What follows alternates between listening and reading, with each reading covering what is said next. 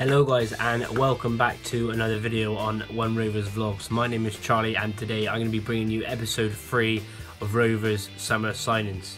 Just before I get into the video, I just want to say a massive thank you again for the continued support, and if you already haven't, then please check out my other 2 videos I've done on Rovers Summer Signings so far, and also smash that like button and also subscribe if you are new. It would mean a lot. I'm trying to get to 150 subscribers before the start of the season, so yeah, if you could support, then that would be amazing.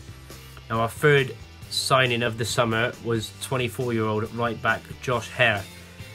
Now, the defender joins us from Eastleigh after rejecting a contract with the Spitfires, where he did reach the playoff semi-finals last year with Eastleigh. He can play in defence or midfield, and he did start his career at Gillingham, signing his first professional deal in 2012, but he only made just 3 appearances because he was hampered by injuries. He then had loan spells at Eastbourne Borough and Leatherhead. He then had another season at Maidstone before capturing a move to Eastleigh, where he had his best season to date, making 43 appearances and scoring 6 goals. Obviously also reaching the semi-final playoffs in the National League before losing to Wrexham.